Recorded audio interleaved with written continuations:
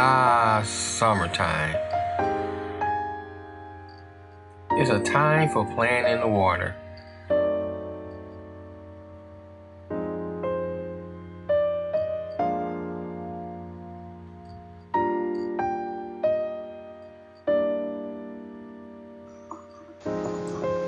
A time for jumping in the lake.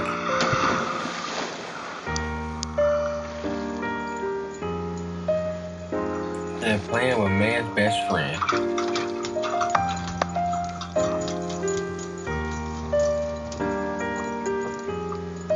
It's a time for grilling chicken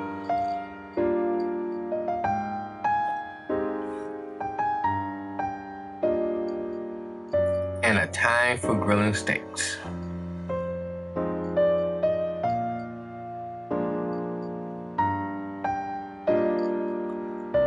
It's also a time for playing games in the park.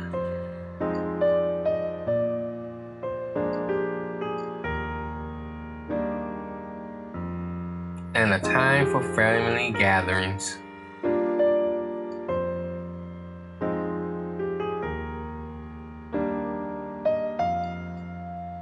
So let's abandon that old restaurant grilling method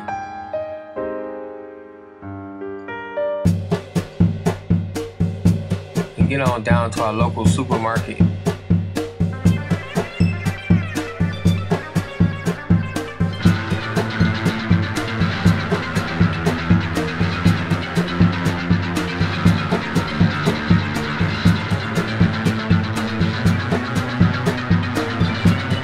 Pick up our favorite food items.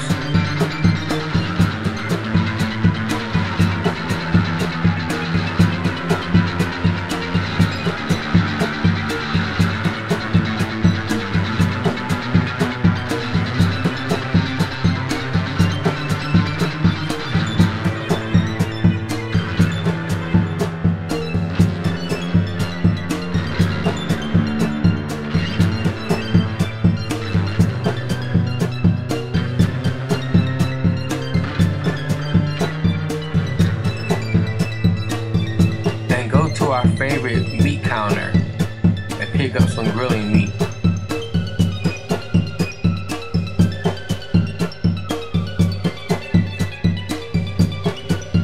And watch as we turn this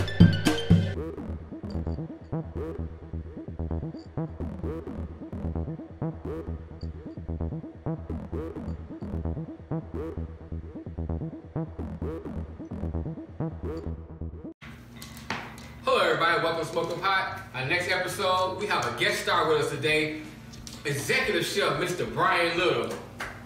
We're live from Hawaii. How you doing today, Bryan? Good, man. Thank you for having me on. Good, good. So today we're going to have Little Chef here introduce the menu. Because it's springtime, it's about that time of the season, grilling time. So today, because Jermel was able to get some nice elk, we're going to make some elk burgers on a whole new level. What kind of level, sir? Beyond, on a date level. That's all I'm talking about. So we'll let Bryan take it from here and start off introducing the burgers and what we're going to do. So, Mr. Bryan, take it away. All right. So one of the benefits about elk is it's a much leaner cut. A lot of people compare it to bison. It's about 91% lean meat, a lot of natural flavor. So if you cook it right, it's every bit as flavorful as a ground beef burger that's got a lot of fat in it. So no need to really over season it. What I have here is just a combination of salt, pepper, granulated garlic, a little bit of chopped fresh herbs, a little bit of crushed red pepper. That's where the magic happens. Make sure. What you got there, buddy? Some gloves that I wish weren't purple, but that's what color my size is. So you want to just make sure it mix that seasoning up real good, even throughout. Okay, so all I'm doing now is folding and pressing to make sure that seasoning blend that we made is spread throughout evenly. Common concern with ground elk and ground bison and things like that are that it's going to be a really gamey flavor, Right. which is actually not true at all. If you get fresh, grass-fed products and it's cooked right, it has no game flavor at all. So is there a big difference in taste between, like we have bison and elk or regular ground beef? There is a big difference in bison and ground beef or elk and ground beef, Okay. but a really common comparison is bison and elk. Okay. They have a very similar flavor. Like similar flavor profile. I'm gonna ask you, sir. We're talking about here, okay? It's okay. All right, so we're blended up good. I'm gonna shoot for 5 to 6 ounce burgers, Okay. about like that. Alright. Add in real nice. You should take some lessons. I should, but I'll eat that anyway. So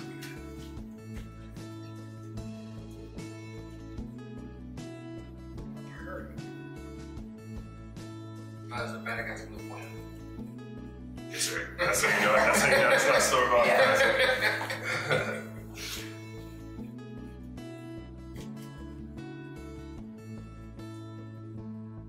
So when you patty it, how hard are you pressing? You put a lot of weight on it. I'm not, no. You don't want to do that.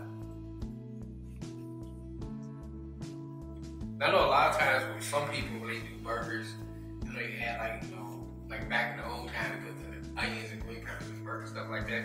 Would you suggest you do that in bison or elk?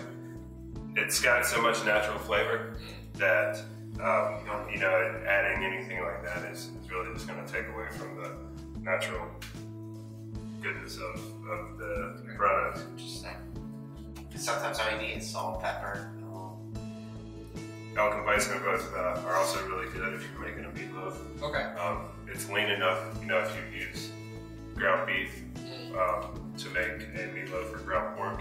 Right. Yeah. You have to add your binder, your egg, and your breadcrumbs Right. to hold it together because that fat renders out as it cooks. Right. With bison, elk, ground turkey even, that egg and breadcrumb binder is not necessary. Okay. How many pounds of meat do you have? It's a pound and a half. Okay. And how many burgers do you do out of it? I hope to get, how many people we gotta feed? About 4 or 5. Hope to get 6 burgers. Okay. You do a slider. Does it come with that toy? Yeah. Do I get like a smiling face because I catch up? Yes, sir. Oh, I'm all game Slice then. apples too. Oh man, this is like the whole package. Alright, so we're gonna get 5 burgers. We'll actually have a little bit left over. So you get the slider. The measurement was off a little bit. It's okay. It happens.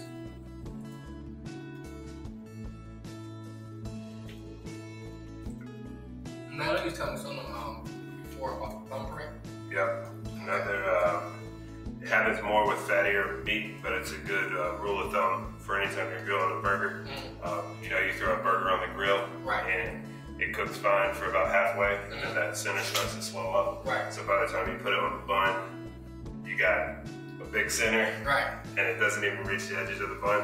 A quick fix for that is in the center of the burger, just go ahead and put a thumbprint like that, Okay. and that's going to eliminate that problem. This will come out, but you also have the width of your burger because you want the burger to be the width of your bun, right? Right. So, quick little thumbprint like that will take care of that issue. Awesome. So now we got the burgers. I like to save a little seasoning. So once we're on the grill, we put the grill marks on it and we flip it. We'll top it with the rest of this, just so it has that little extra bit of flavor. Okay. But the burgers are ready to go on the grill. So now it's your turn, sir. Alright. So for me, any kind of burger, you gotta have your toppings. For me, I love caramelized onions. It has that little bit of sweetness and wow factor. So, Jermel was lovely enough to grow an onion. Where'd you learn onion? On the back, on the back. Oh, okay. Yes, sir. So, and pass that 3D printer. Oh, 3D printer. Got it. So, you can cut onion different ways. We're gonna do a julienne. As you see in previous episodes, I was cutting a julienne onion that we demonstrated. I'm gonna show it again. So if you haven't got a chance to see that episode, you get another chance. So remember, always tuck your fingers in, because you don't want to cut your fingers off for Jermel. I don't go to the hospital, and Jermel wants to drive me in Hawaii. So, cut the ends off, just like this.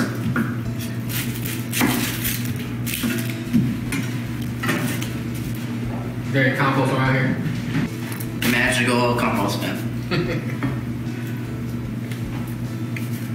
We're gonna cut it in half, just like this. Peel the skin off. You know, you want to peel a good layer off. You know, if the onion's a little bit older, you know, you could peel that extra layer off. So now we're gonna cut the onion. So we cut it in half. We peeled it. Now we're gonna julienne it. Remember, always chuck in your fingers. Cut it at an angle. You get it nice and thin, just like this. Take your time, because you know you don't want to cut your hand, because you know sometimes that will happen. But go at your own pace, and whatever is easier for you. Because if you go too fast, you're a higher chance of cutting yourself, and that is not fun at all. So peel right here. And the kind of seasoning we're gonna do for these caramelized onions is a little bit of salt, pepper. So now we have some beautiful asparagus.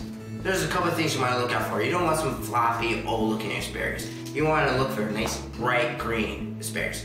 It has a little kind of wrinkly kind of look. Do not buy it. That would be the worst mistake you do. So the first thing you want to do, take these rubber bands off, because you know, if you're cool like me, you can get enough of these to make a little ball and bounce it like a little basketball. So, you know, you don't want too many on a cutting board at a time. Lay it out nice and even. You want to see how it has like a little bit of this kind of dysfunctional color. You want to take your knife to about, you see the nice green? About right here. Cut it right down the middle, nice and straight. And just like this. Asparagus. You're gonna place it down nice and even. And you're gonna cut all of it, just like this. Remember, nice flat surface. Just like this. And once it's all done, you're gonna season a little bit of oil, salt, and pepper. So you're gonna do about a tablespoon and a half salt. Now we're gonna do the sweet potato fries. As you see, Chef Bryan already cut them up. So now I'm gonna season them. When you put them on, you want to lay them nice and even with a little air between them. Why?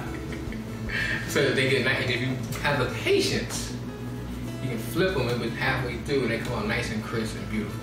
So now, look how let me do this. So now we're gonna take a little salt. So what do you call that? The brandy shot. That's not what I would do. It's called the money shot. Like that. Like that. Do you recommend them whistling? Always. Then we're gonna get our little pepper shaker. Grinder, and boom. Need a left-handed one so I can do it with my left hand. Just like that. You take them and into the oven.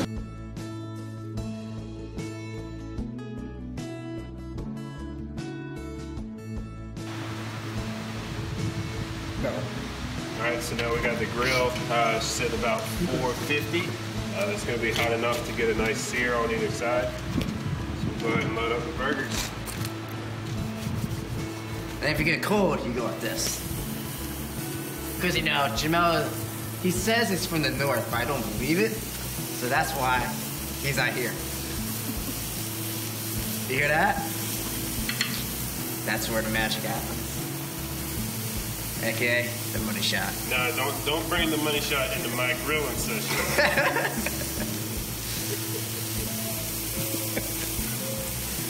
So like I mentioned earlier, the little extra seasoning, we'll go ahead and hit this.